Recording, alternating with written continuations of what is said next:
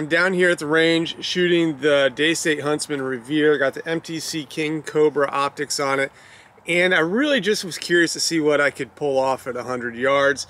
So I've got my target down there 100 yards. It's a fairly calm day, little breeze. Not too bad though, so we're going to go ahead and give this a shot. You know, the Huntsman may not be your typical 100-yard bench gun, but we're going to give it a shot and see anyway, and just have some fun, see what we can do with it. So we'll go with the 5-shot group here. The optic I'm using is 24 power, so and there's a pretty good glare from the sun today, if you can see it off my sunglasses here. But yeah, why not? Let's have some fun with it anyway. So let's go ahead and do this.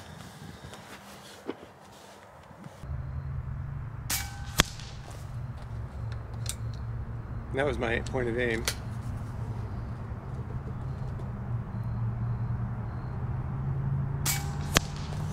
Nice.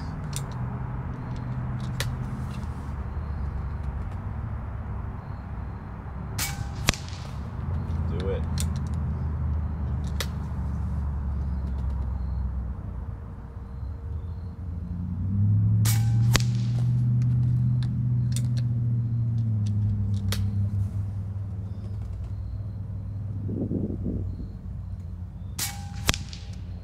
Nice.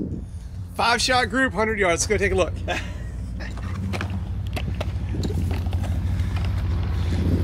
So the wind finally gave me what I was looking for the Huntsman 22, the brand new Revere, the side lever.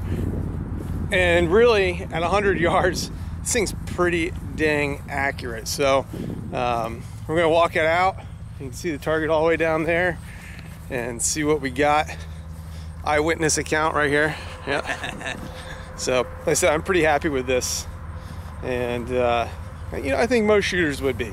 It's not a typical bench gun, so shooting at 100 yards may not be what that gun is necessarily meant for, but it doesn't mean you can't do it, and that's the key right there. That it's an accurate little thing. There we go.